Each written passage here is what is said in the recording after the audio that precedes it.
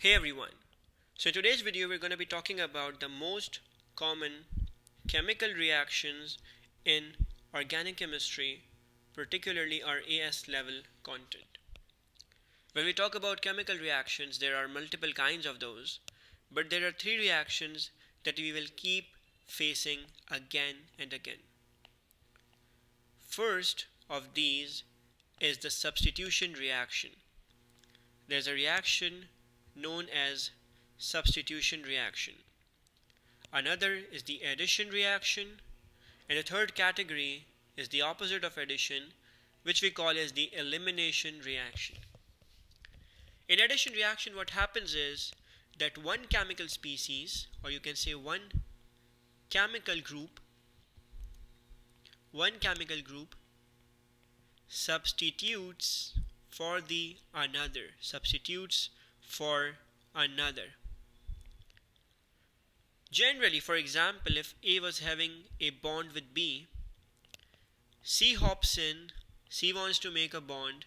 What happens is that A then makes a bond with C, and then B has to be left alone. That is substitution reaction.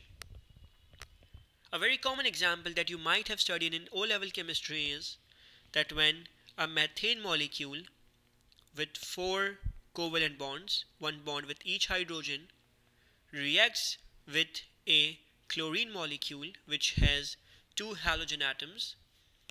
Let's highlight them both with different colors, so both chlorine atoms, yellow and green. When they react together with each other, one of the chlorine atom substitutes for a hydrogen atom. So what happens is that 3 hydrogens will still be in place, but the 4th hydrogen is apparently substituted by a chlorine atom. What about the hydrogen atom? Where does it go? It bonds with the remaining chlorine atom. Let's highlight it with green. So basically, one of the chlorines is substituting for hydrogen. That's substitution reaction. In addition reaction, a double, or you can say triple bond, breaks down. Why am I not saying carbon-carbon? Because there are double or triple bonds between oxygen atoms, between oxygen and carbon, between carbon and nitrogen. So any kind of double or triple bond breaks down and new groups add in. In your main reaction, new groups are added in. In elimination reaction, the opposite happens. So what happens is 2 chemical groups leave the molecule. 2 groups leave the molecule and a double, or you can say triple bond is made. Triple bond is made. Let's have an example over here. For example, you had a ethene molecule with 2 carbon atoms having double covalent bond between them. When you add H2O, which is steam, to react with the ethene molecule, what happens is that the carbon-carbon double bond is broken down. One of the carbon which had the double bond receives the H. Let's highlight the H with yellow and the OH with green. So one of the carbon receives the H while the other carbon receives OH. This is a addition reaction. The opposite of this would have been elimination. So in the opposite, the H and OH would be going away and you would be getting ethene. You would be getting a carbon-carbon double bond. So these are the 3 main categories of organic reactions. Let's introduce 2 more definitions to help us understand how bonds are generally activated for reaction. So we'll talk about bond breaking in organic chemistry. You might ask yourselves, why is it such a big topic? Matlab, why are we giving extra attention to bond breaking? Because we'll have new types of mechanisms introduced here. When a bond is made between two atoms, for example, A is having a bond with another atom of A. Let's imagine that both of these are group 7 atoms. So both of them had 7 electrons in their last shell and they were sharing an electron pair like this. The dot and cross diagram looks like this. Both are halogen atoms. So let's say A belongs in group 17, or you can say group 7 based on the O-level syllabus. If A wants to break the bond with the another atom, a most common category over here is homolytic bond fission. We call it the homolytic bond fission. The word homo means same. The word lytic means breakdown. So what happens is that both atoms break their bond in a way that both atoms will receive one electron each. They will get their own electron from the bond pair and none of them will become positive or negative. A will receive the cross that it had in the bond pair. A will get 7 electrons in the last shell like it had, exactly the way it had in the beginning, and B will also receive 1 electron of its own self which was involved in the bonding previously. Both of them are highly reactive atoms now and we will call them free radicals. We call them free radicals.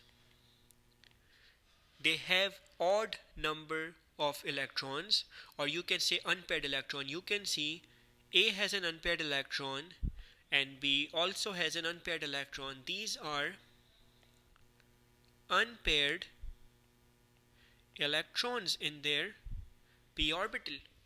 And we know unpaired electrons are really unstable. They want to make a bond.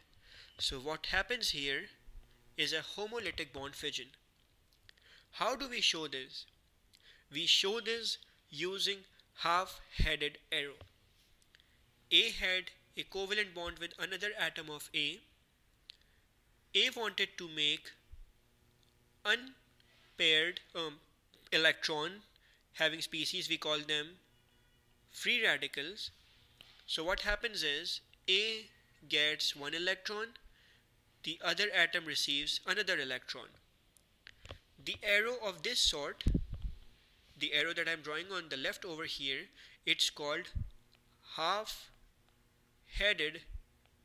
arrow. It means that both the atoms are receiving 1 electron each. They both are free radicals. The dot means the unpaired electrons. They are not becoming positive or negative. The dot means unpaired electron. They are called free radicals. So over here, none of the atoms is becoming a cation or anion. They are becoming free radicals, which means only unpaired electron is with them. The second category of bond breaking we have is the heterolytic bond fission. The word hetero means different, and we know the word lytic means breaking down. So what happens here is we have two atoms from different electronegativity values. Let's say there was a hydrogen atom making a bond with a chlorine atom. The bond pair is between them. The rest of the crosses around chlorine atom represent the lone pairs of the chlorine's outermost shell. So there's a bond between HCl. We know the chlorine atom is highly electronegative. Chlorine is highly electronegative. So chlorine atom already has a partial negative charge and hydrogen atom has a partial positive charge. There's a dipole. When they want to break the bond, they will break it unequally. Chlorine will receive the whole bond pair. It would be unjust with the hydrogen, we know, but chlorine receives the bond entirely for itself. There's an arrow from the center. The arrow is from the center of the bond, which means the bond pair. So the arrow is strictly from the center, not from the hydrogen, from the center of bond and to the chlorine atom. What do we get? We get the hydrogen ion, because hydrogen literally has no electrons right now. So hydrogen makes a positive ion right now. What happens to the chlorine? The chlorine makes a chloride ion here. So you will get the chloride ion here. The lone pairs are still there. The 7th electron of chlorine is still here, and the dot represents the stolen electron, the snatched electron from the hydrogen atom, which has now become the ion. This is the chloride negative ion. So in this case, what happens is that the bond splits heterolytically and hydrogen makes hydrogen ion and you get a chloride ion. These are not called radicals, these are ions. And remember, we are also introducing two new definitions here. Hydrogen is a positive ion. Hydrogen will attract electrons because hydrogen has no electrons around it. Any chemical species that attracts electrons is known as electrophile. So all the positive species in organic chemistry are called electrophile. The word electro comes from electrons and the word phile means attraction, or you can say attracting. So hydrogen ions are called electrophile, or any positive ion is called electrophile because it will attract electrons. While chloride is a negative ion, it will attract positive charge because chloride is negative itself, so it will attract positive charge. Nucleus generally has protons, which has positive charge, right? So all chloride or negative ions which obviously attract positive charge are known as nucleophiles. What do we mean by nucleophile? The word nucleo means positive because nucleus is positive. The reason is that nucleus is the positive part of the atomic structure. Nucleus is positive, so that's why nucleo is positive, and phile means attracting. So here, after the heterolytic bond fission, you don't get two radicals, rather you get an electrophile and a nucleophile. Let's recall what we did today. We talked about the chemical reactions in organic chemistry. Substitution means one of the chemical groups will be substituted by the other. The addition reaction means a double or a triple bond breaks down and two new groups join in. In elimination reactions, two groups leave and then you get a double or a triple bond. We talked about bond breaking process, which is homolytic bond fission, where the bond breaks down homolytically equally. Both atoms receive unpaired electron and both become free radicals. We use half-headed arrows here. And the second category is the heterolytic bond fission, where one atom receives the overall bond pair while the other atom receives nothing. The positive ion is called the electrophile and the negative ion is called the nucleophile. We use the proper complete arrow here. I hope these ideas are clear to us because in the next video we'll use them. Stay tuned guys. Thanks.